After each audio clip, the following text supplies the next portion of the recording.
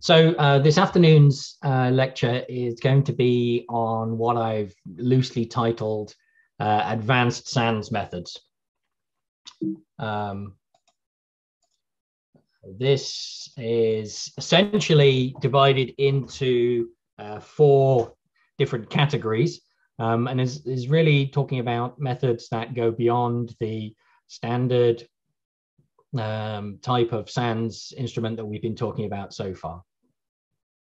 So here we're talking about being able to measure larger structures than a typical SANS instrument can measure, being able to measure surface structures, looking at how structure evolves with time, and also then not working in inverse space, but making measurements that are more directly related to real space structures, but at the same time, still using small angle scattering.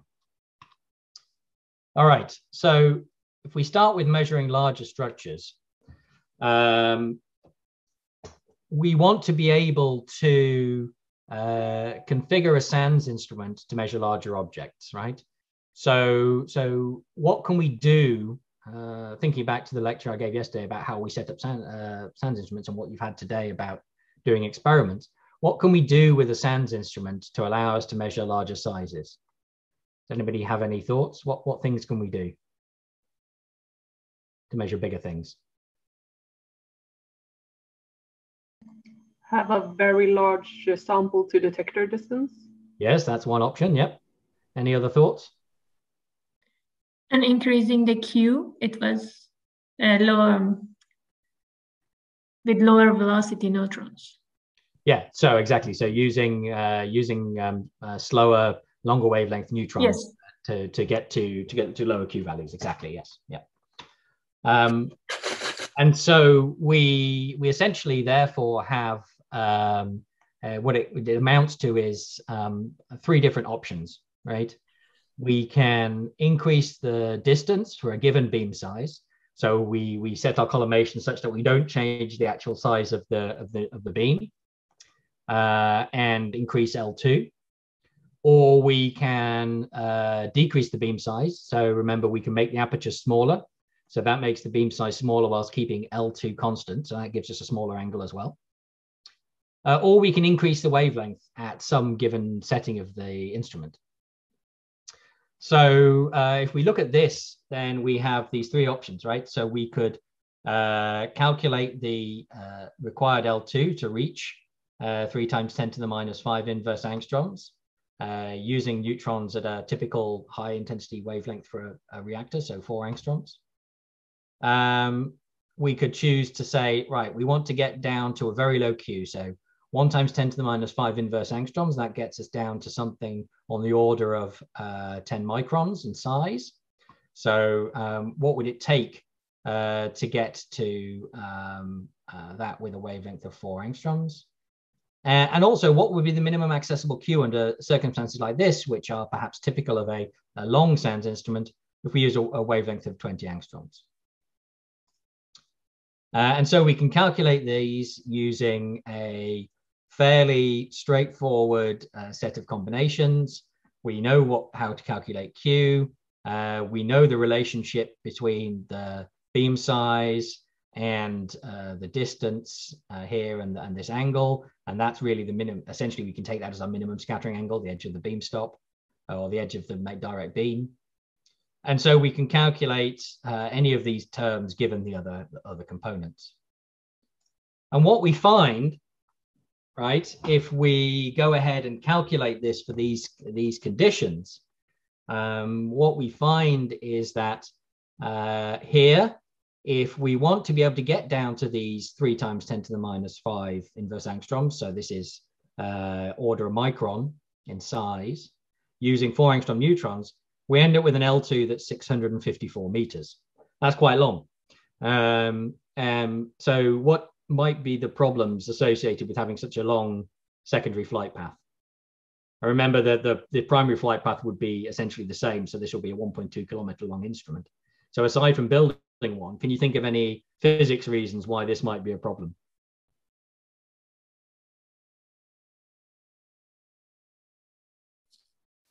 could it be that neutrons like start to deviate a bit from the top? Yes, exactly. Yeah. So neutrons have mass, and they are moving at normal velocities, so to speak, and so they are affected by gravity. And so the neutrons would actually be, as they're leaving the end of leaving your sample, they're actually mostly traveling in parabolic paths. And so neutrons would basically have hit the floor before they ever got anywhere close to the detector. In fact, on the long SANS instrument at ILL D11, just a secondary flight path of only 40 meters, already neutrons at reasonable wavelengths are hitting the bottom of the detector rather than the middle. And so gravity is real and affects neutrons. The other issue is that in order to do this, we end up with a very low flux because of the narrow divergence the narrow angle range that we have to have. So we end up with very few neutrons. So not only do they hit the floor, but not very many of them actually made it to our sample in the first place. In the second case, we can say, well, okay, we need to keep it at 30 meters. So what do we do if we just make the beam size smaller? So this now means that if we go to our optimum setting of matched collimation, 30 plus 30, and having the sample aperture half the size of the source aperture, we end up with a sample aperture of just under 1 millimeter.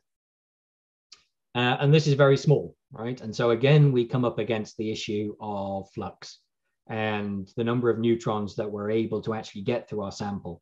And because we've gone for this matched collimation, we actually lose neutrons as the square of the diameter twice.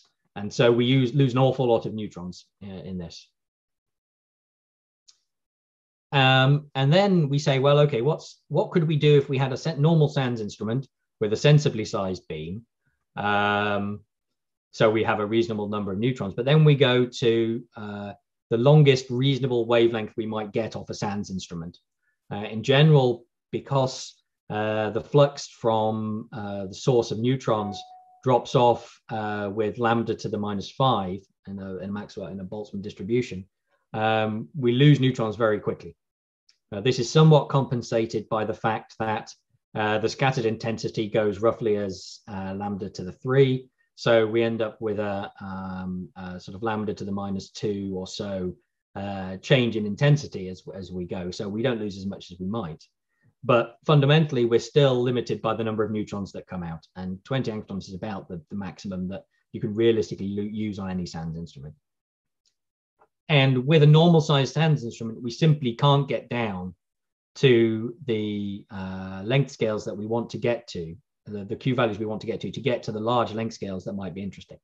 So you can imagine, for instance, the type of systems I'm talking about here are, you want to study emulsion droplets, you want to be able to measure both the structure of the interface and the droplet size distribution. There you need to go into the micrometer range, just as an example.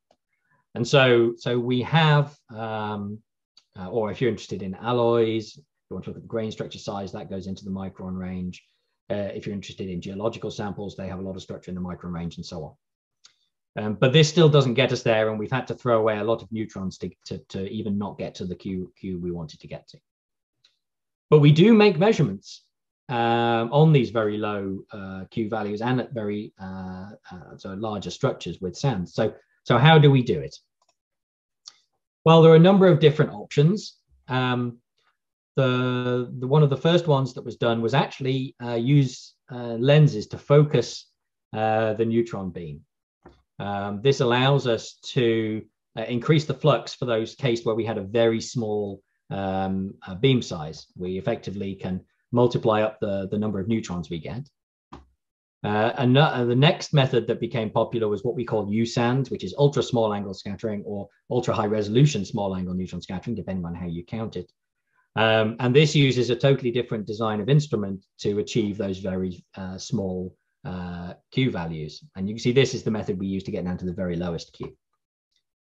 And then there's another method that's come along in the last decade or so called VSANS, which is SANS imaginatively for very small angle neutron scattering. And this is another method of multiplexing beams to allow us to get, again, increase the flux we get whilst having very small beam sizes. So how do these all work? So one of the nice things about neutrons is the fact that they essentially behave like electromagnetic radiation. We can diffract them, refract them, focus them, and reflect them, right? And so we can take lenses that are made of a material that has a suitable refractive index, so suitable scattering intensity. In this case, magnesium fluoride is usually the material of choice, and we can then work out how many lenses we need and where we need to put them. And so, for instance, here's an example. We might want to focus 8 angstrom neutrons. It's easier generally to focus longer wavelength neutrons. So you pick somewhere where you still have enough of them. And then we have a certain radius of curvature. And then we have a fixed set settings for our instrument. And then we can work out how many lenses we need. And unfortunately, unlike light and actual electromagnetic radiation, neutrons still interact fairly weakly with materials. So the amount we can bend a neutron beam is actually quite small using these types of methods. So we end up needing quite a large stack of lenses to be able to focus the beam over these distances. And so actually we end up with a stack of lenses of 36 lenses with a focal length of 6 meters, 6 and a bit meters. And there are various different calculations you can do to determine exactly for your given configuration of instrument what the lenses are needed. And these are used at a number of reactor sources to be able to achieve lower Q values whilst increasing the intensity of the beam. The key thing to note here is the fact that what we're doing, in fact, is focusing at the sample in this case. We're not focusing on the detector, okay? So the beam size at the detector is actually not as small as it would be if we didn't have the lenses, but is still smaller than it would be to achieve the same minimum Q. So it's a complicated set of combinations of factors.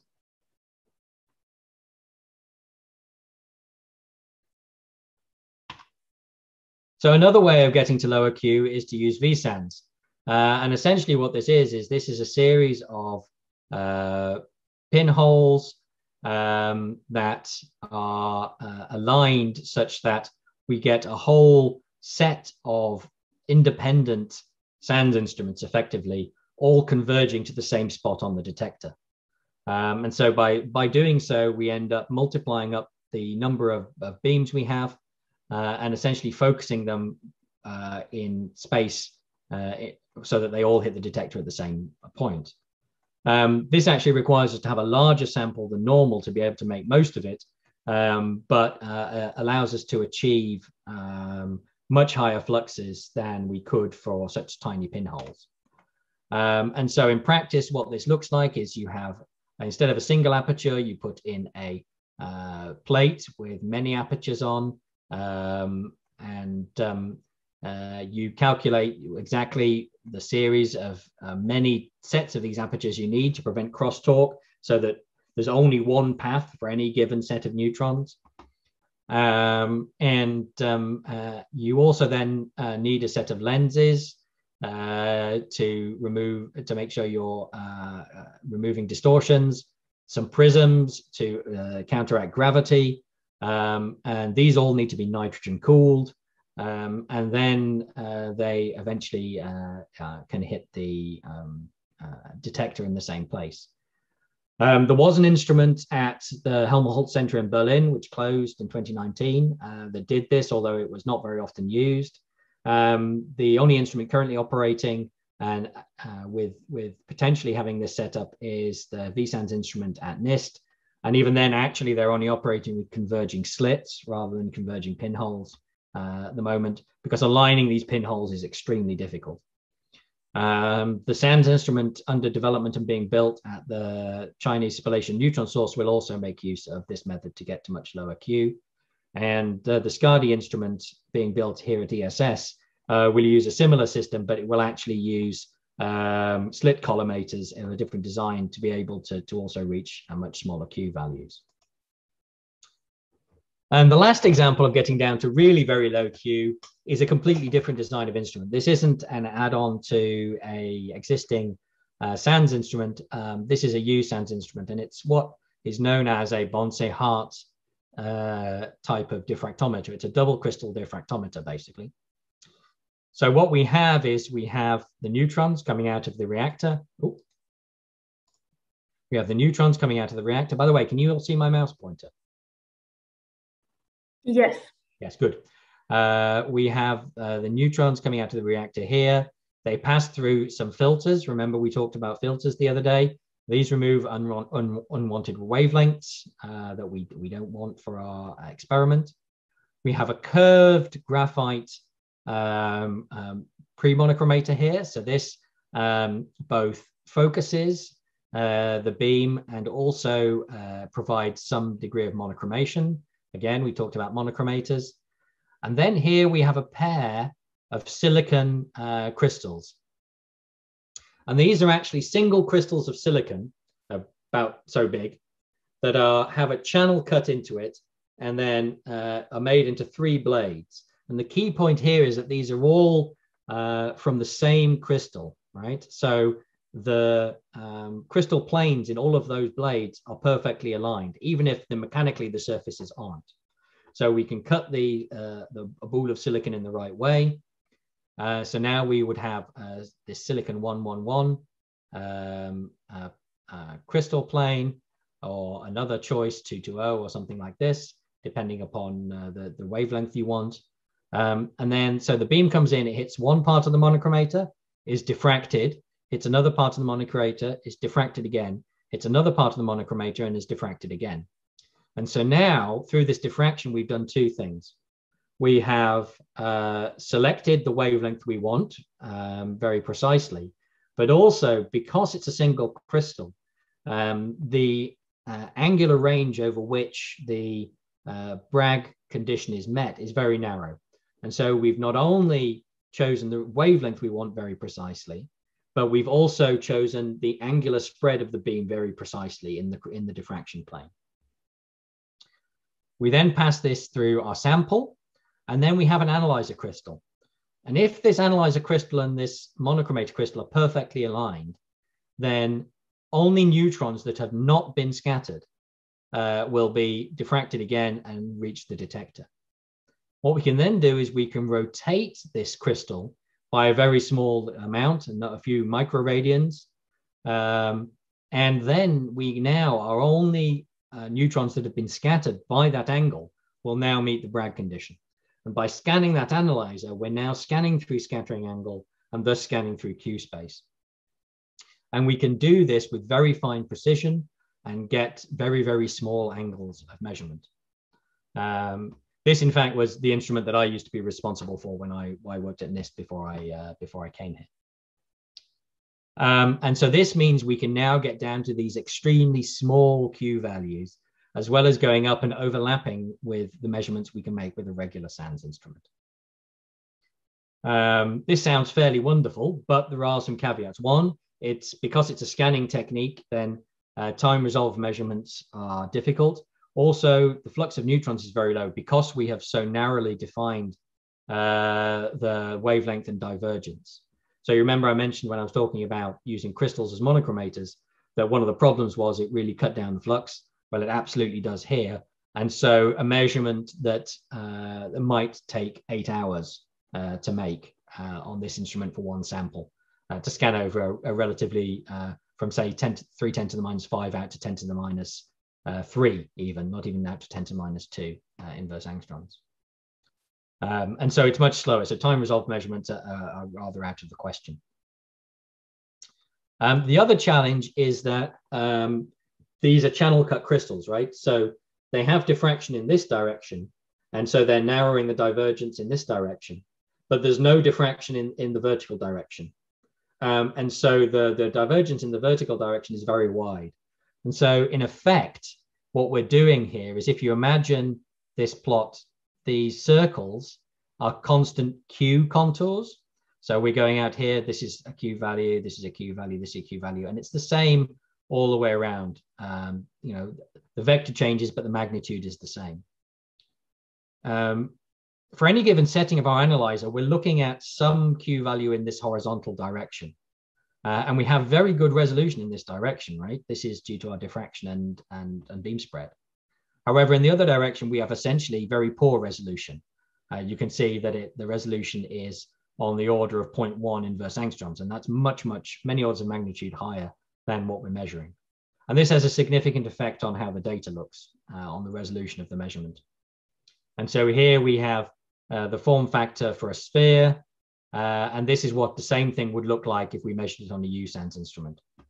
But we know this, and so when we analyze the data, we can take our model, apply this resolution function to it, and fit the data directly.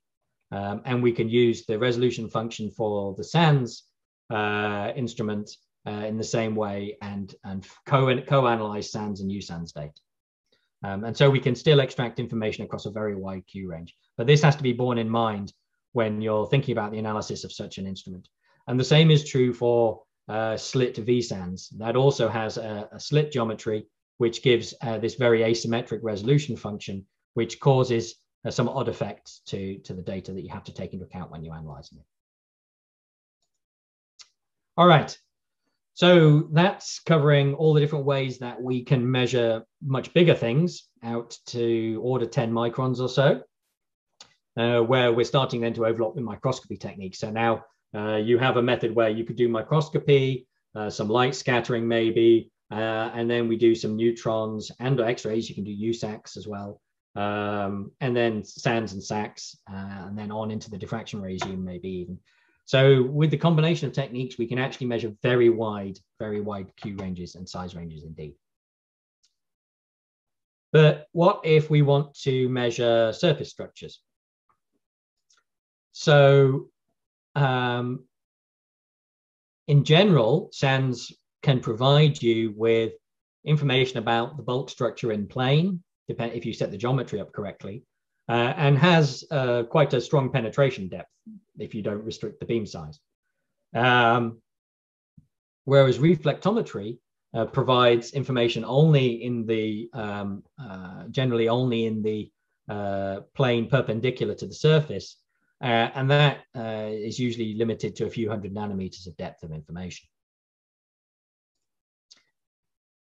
So how can we measure the in-plane structure of thin films? Well, one way is just to make a lot of thin films, right?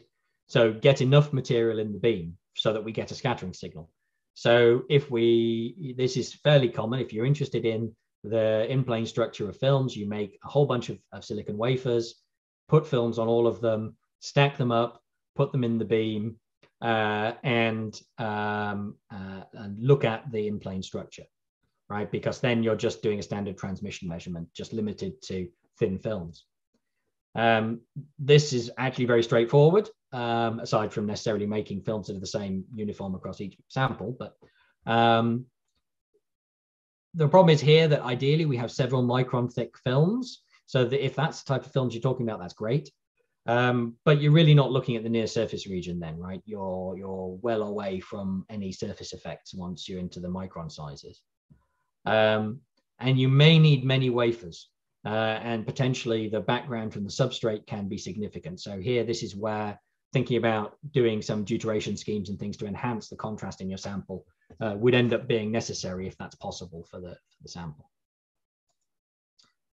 The other thing is to do a reflectometry experiment. If you have a two-dimensional detector on your reflectometry instrument, then in general you will see scattering that happens off the specular direction, which we refer to very imaginatively as off-specular reflectivity. In general, because of the choice of collimation in a reflectometry experiment and so on, what we can do is we can probe sort of micrometer length scale structures in the direction of the beam, right? So, but we get, because of the width of the beam we use for reflectometry, we get no information in the y direction, which is along the surface perpendicular to the beam. So we can use this off-specular structure. And in fact, actually, this off-specular scattering is often assumed to mostly be a background signal that you want to subtract from your specular reflectivity. And so actually, regularly, we will use the area next to the specular ridge in a picture like this as a definition of our background signal. But in fact, if there is structure, there will be information in this. The other option is to do what's known as grazing incidence SANS, or GI SANS, or G-SANS, depending upon, or G-SANS, depending upon your choice of acronym and language. There are two different regimes we have to sort of consider here. One is what I call true G-SANS. This is where the incoming neutrons are at an angle below the critical angle, right? So, so here you're essentially in the total reflection regime, and so you only have evanescent wave scattering from the interfacial region. This is extremely weak. The intensity of the waves decays exponentially through the surface, and this is done really well with X-rays. But again, because we have many, many orders of magnitude fewer neutrons, and the neutrons interact more weakly, this means that this evanescent wave is actually a very weak, gives a very weak signal, and it's very difficult to get anything off this. So more often what we do is we do what we call near surface SANS, which often is the bulk of what we call G-SANS most of the time. Here we put our incoming neutrons at an angle that's a bit greater than the critical angle. Then we have a refractive wave that is refracted into the surface and is then scattered from a region below the interface. And then depending on how we set up the equipment, we determine and what wavelength we choose, then the penetration and scattering volume can be varied. This is actually, as I said, the significant cause of background in reflectometry experiments, and is most of what is measured as off-specular scattering as well. So how do we set up these measurements? Well, basically what we have to do is we have to take now a pinhole beam. So we narrow the beam in the Y direction. So we essentially take a SANS beam and we incline it at a small angle and impinge it onto the surface of a sample, and then look at the reflected pattern. And so now what we have is we have probing in one direction the QY space, which is in this direction, in the other direction the reflectometry space.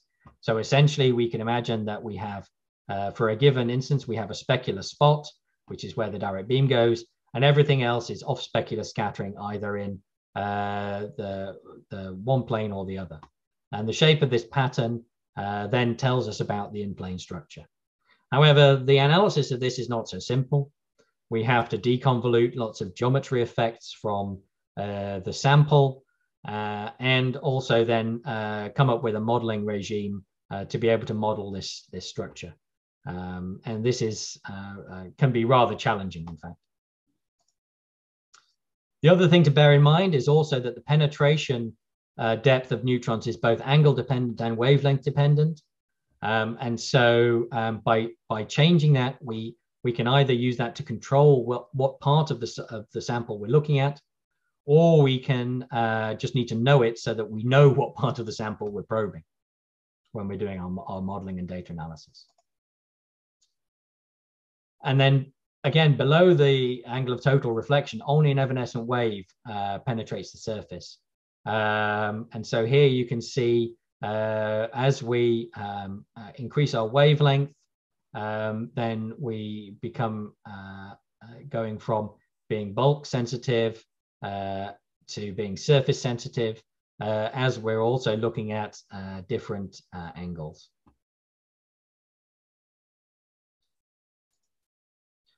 And here's an example of how we can do this.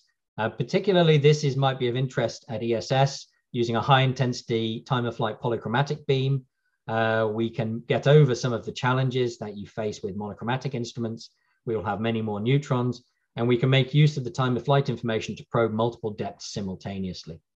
Here's an example of from the literature of using time of flight grazing incidence scattering to look at the structure of polymer nanodot films on a surface.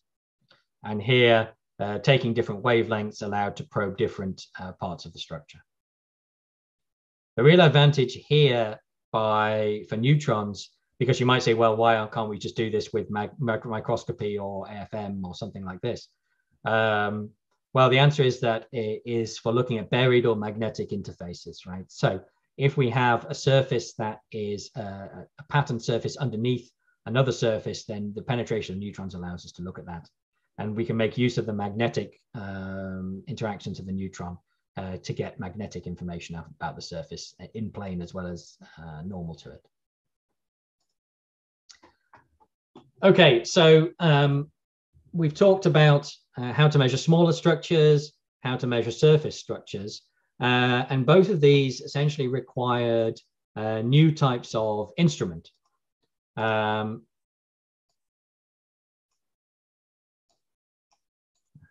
Okay, sorry, there was a question from Jinshan before I go on to the next one. In terms of the depth gradient of hydrogen in metals, I would say it's most likely to be either reflectometry or one of the neutron depth profiling methods that actually aren't so much scattering. They rely on looking at things like depth sensitive gamma spectra and things like this. But there are good methods. I think reflectometry might be a good choice if you can get sufficiently smooth surfaces to be able to measure. And depending on whether you want to go beyond maybe 100 nanometers, if you need deeper information than that, it becomes a grazing incidence problem, and then it gets perhaps more difficult depending on the structure of the metal or alloy. All right. So what I said before was that we needed specific, mostly specific instrumentation to measure those types of structures.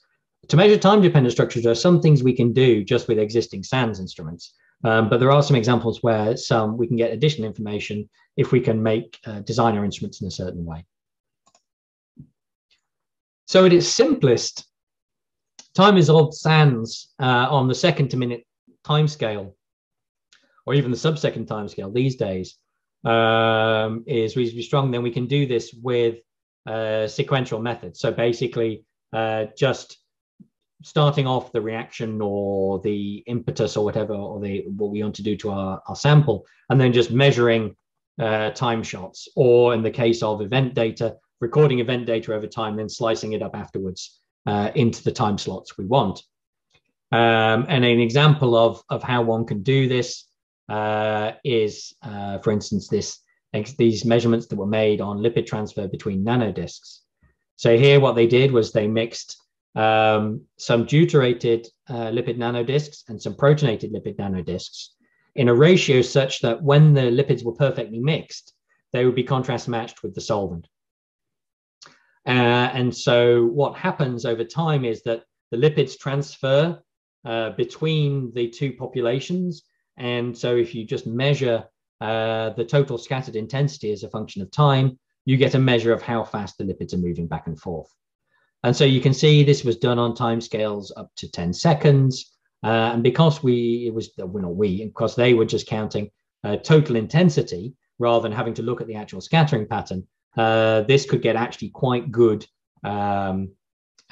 good signal in short time measurements.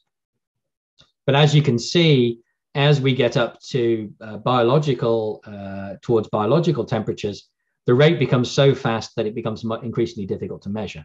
And so here, this is where having instruments that had more neutrons and had a setup to measure an even faster timescales would be useful. Other options we can do are to do things such as standard samples, such as stopped flow or flow through mixing. So in the case of stopped flow, what you do is you rapidly mix in a chamber two solutions, and then you can take quick measurements and the mixing time determines the time of your capture of the measurement. So here you have to do this over and over again in order to build up enough statistics, but you can measure whole scattering curves. And so here these were 50 to 100 millisecond measurements that were repeated up to 25 times in order to get enough statistics. But still, then using this method, you could look at the structural transition of, in this case, mixing two surfactants. So they went from a disk to a vesicle structure. Another option is, if you want to look at reactive systems, is to use flow-through mixing. Here, basically, you start them reacting and they pass along a small capillary. And because they're reacting as time goes by, where you look at the sample as it's flowing through also corresponds to reaction time. So if you look close to the mixing chamber, then what you're looking at is short reaction times. If you're looking further away, you're looking at longer reaction times. And the flow rate can be used to also control exactly where in the reaction time you're looking at.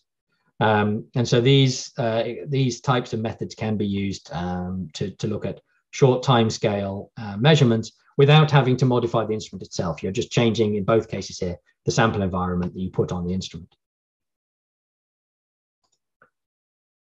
Another way to do this is, for instance, to do stroboscopic type measurements where, and these are often used with shear. So you'll put a rheometer or shear cell into the instrument, and you will then put your sample under some sort of shear field, stop the shear, let it relax, and take measurements. And you have a triggering system whereby the cycle of the rheometer is linked up to the data collection on the SANS instrument.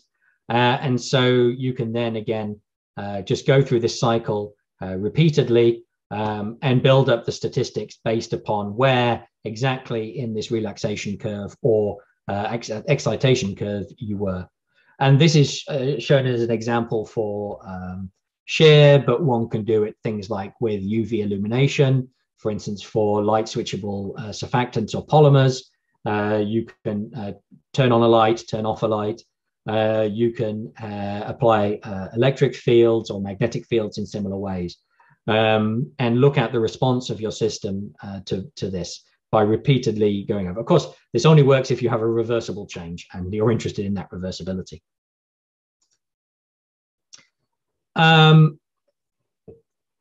However, the minimum time scale that you can measure is limited by the range of wavelengths you have.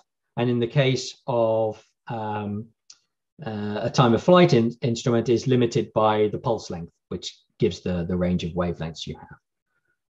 And so for a typical continuous source SANS instrument, you have a resolution for these type of cyclical measurements of something on the order of about 50 milliseconds.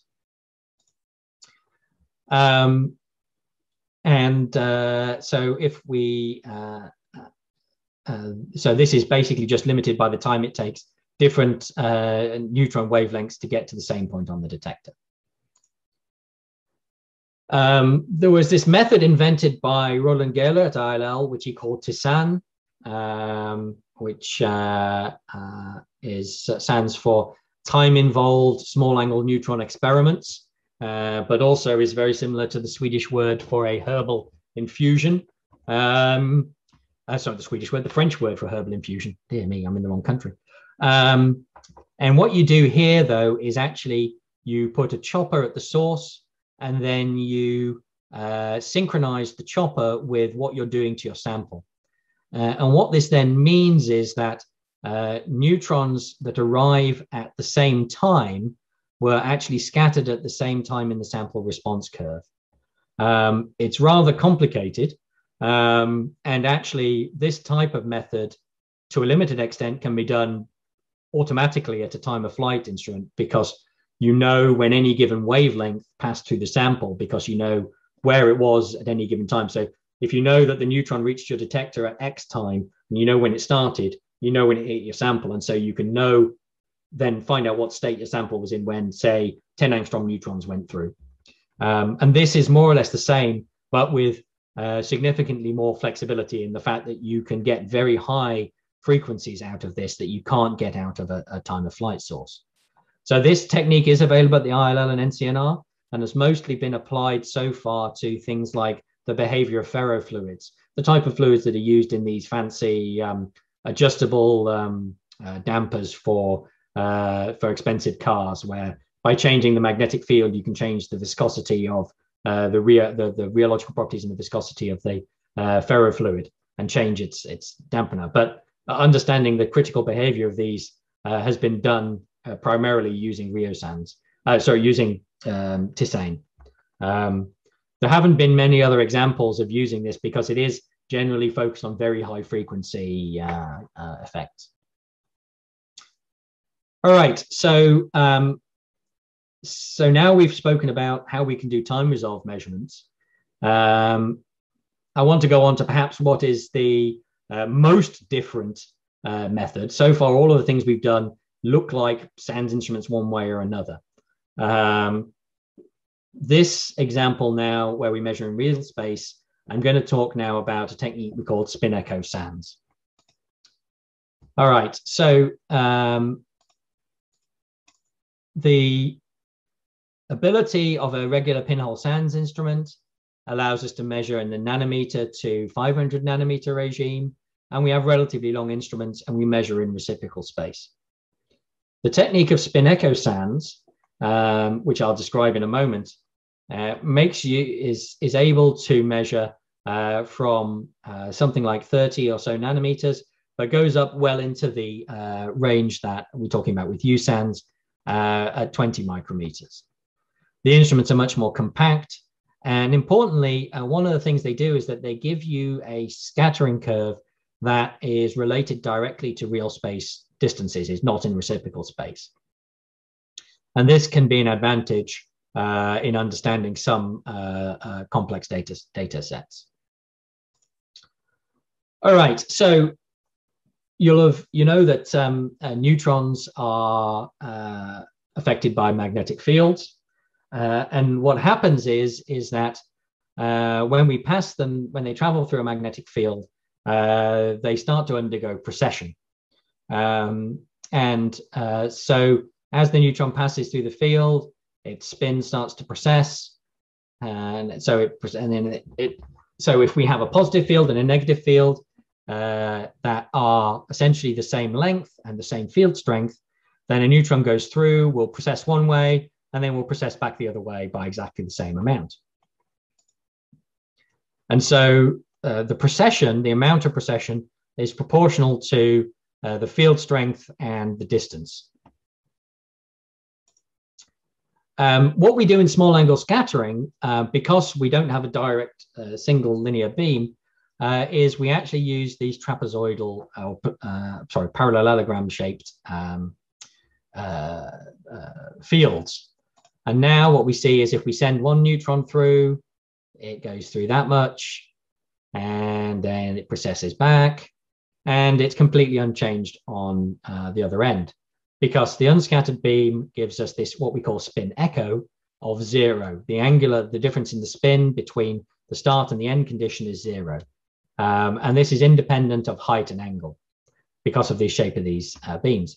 If we now put a sample in the beam, it will now have a different path length in the second magnetic field from in the first one. And so it will come through with a different spin state at the end than it started with. So the scattering by the sample gives you no complete spin echo and a net precession angle. This gives us a very high resolution, even with a divergent beam. And so we're sensitive to scattering at about 3 microradians, which is, as I mentioned before, similar to the type of precision we can get from a Bonse-Hart type USANS instrument. This is now still Fourier transform scattering, but a different Fourier transform, and gives us the density correlation function. So here we now have a decay curve that is related to the size of the particles. So where the becomes flat is now directly related to the size of the particles. So in this case, we can effectively read off this scale how big our particles are. So the instrument looks like this. We have a polarizer to polarize our neutron beam to get everything in the same spin state. To start with, we have a magnet to do the field. We have a field stepper to control the field. We have guide fields. We then have an analyzer to analyze the spin state when it comes out, and a detector. So how does this relate to normal SANS? And so essentially, in all cases, what we start with is we start with the distribution of density, rho of r. And in the case of regular SANS, we have the square of the amplitude of the Fourier transform, and we end up with intensity as a function of Q here. In CSANS, what we have is we have the Abel correlation function actually goes here, and we end up with what's known as G of Z, which is the CSANS function. And they're both related then by their respective transforms to gamma of R, which is the pair distance distribution function, which is the actual real space information. However, here the CSANS uses this spin echo length, which means that it is in fact working in real space, a real space length rather than a inverse space length.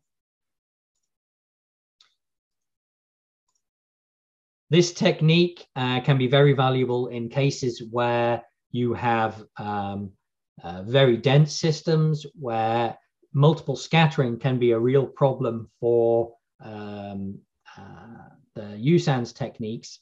All of our analysis assumes that neutrons are only scattered once when they pass through a sample.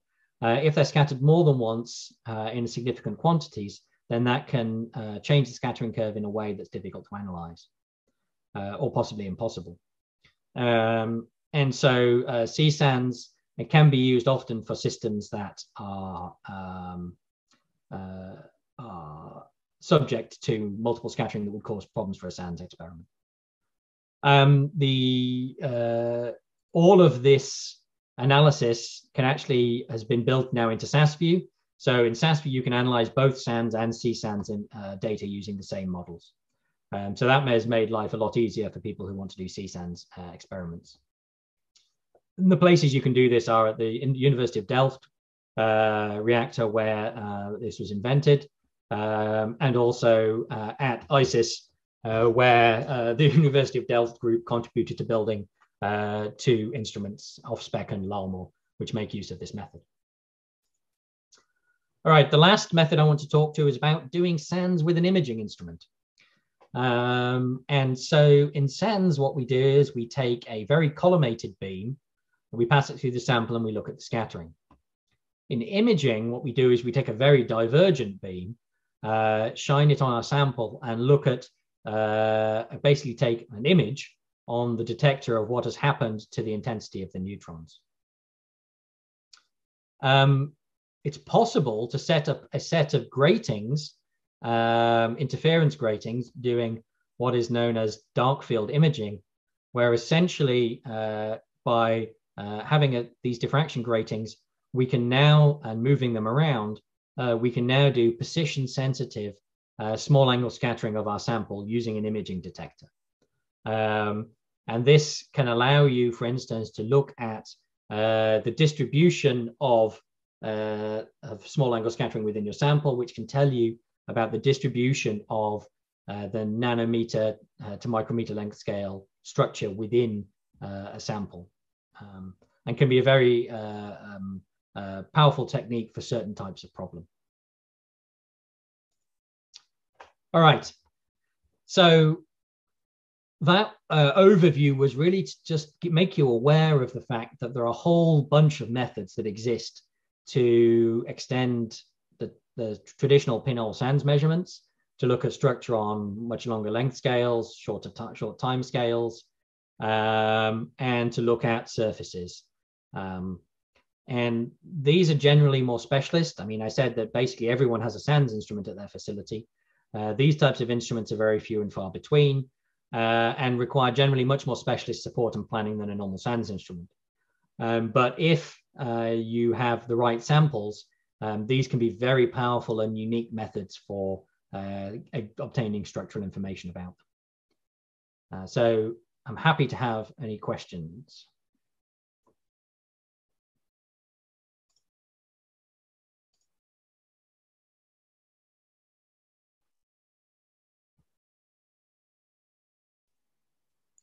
I have a question about this time resolved measurement. Yeah. Well, if we do this measurement, I mean, the reaction at the process itself, it's like hours. Mm-hmm. So what would be optimal?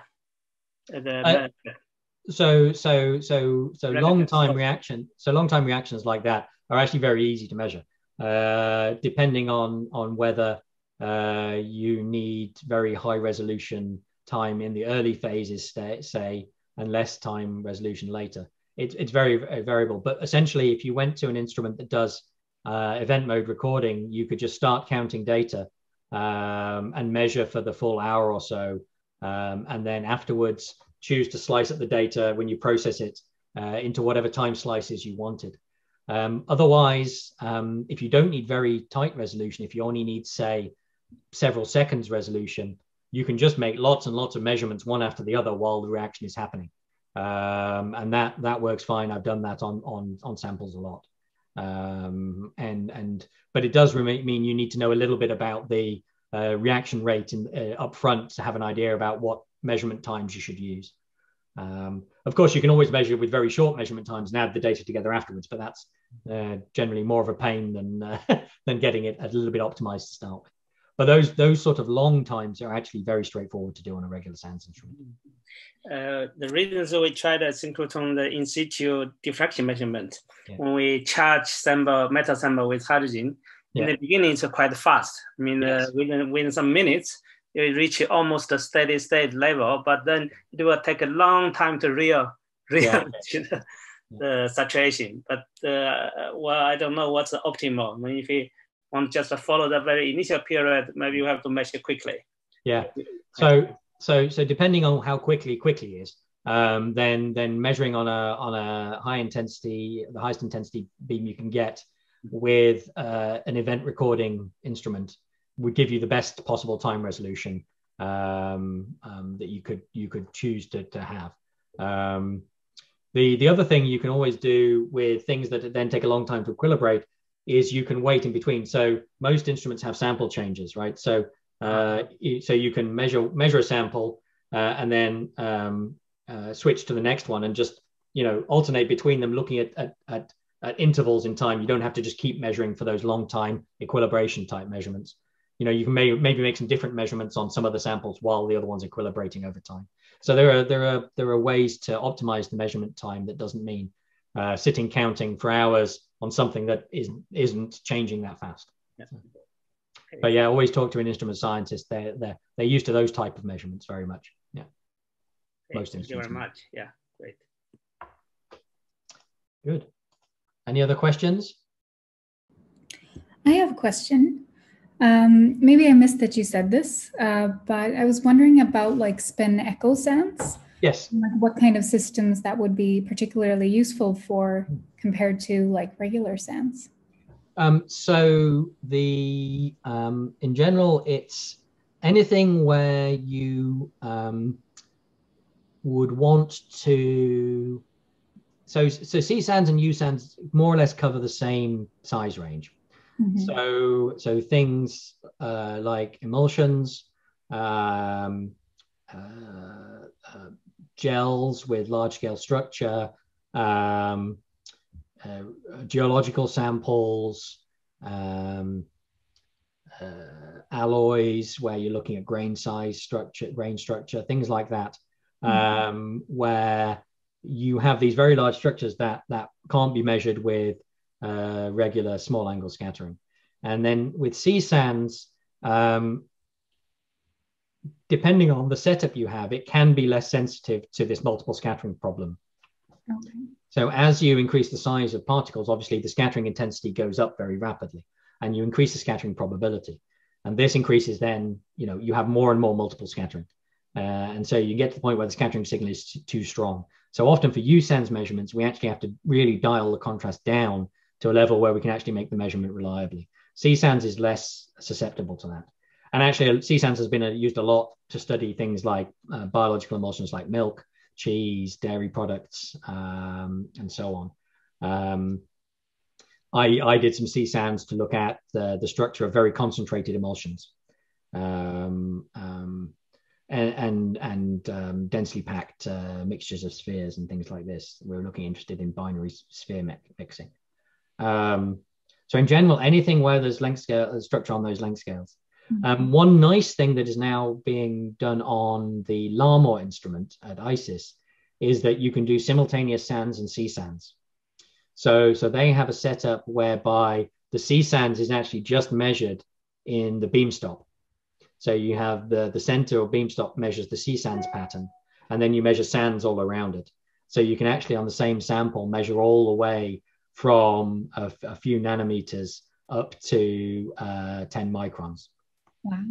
So this is, and that's particularly interesting if you have, for instance, structure that's evolving with time.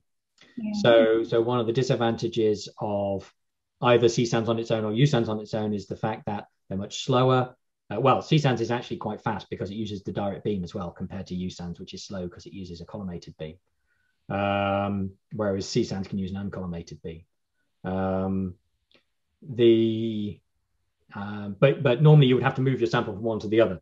But if you're actually interested in the evolution of structure over time, where maybe it's a growth, a nucleation and growth phenomenon or something like this, then you can look at that with SANS plus SANS. So I can think of an example where maybe, for instance, if you're interested in Pickering emulsions, right, particle stabilized emulsions, maybe you're interested in what's happening to the density or amount of stabilizer at the interface over time. And you've started off with a very fine emulsion and it's ripening over time. You can look at how that ripening potentially look at how that ripening is occurring and look at the distribution of the stabilizer by using contrast variation. So, I mean, many of these things are things that you would say, well, I can just do that by mostly looking at it. And in fact, whenever people said they wanted to do SANS experiments, one of the things I would ask them is, have you measured it with every other possible technique first? Because this is going to be a real pain to do, including staring at it very hard, But sometimes the eye is great. Yeah, exactly. Yes, I mean, looking at just how the cloudiness of something is changing or its turbidity will tell you an awful lot before you even need to do scattering. But yeah, so it's those type of systems. Systems that aren't necessarily amenable to light scattering is usually the ones that are of the interest, where you have very dense, opaque systems. So. Yeah, where neutrons then also are extra helpful, maybe. Exactly. Yes. Exactly. Yeah. All right. Thank you very much. All right. Well, thank you, everybody. I hope you have a good rest of the day, and I'll see you in the next couple of days.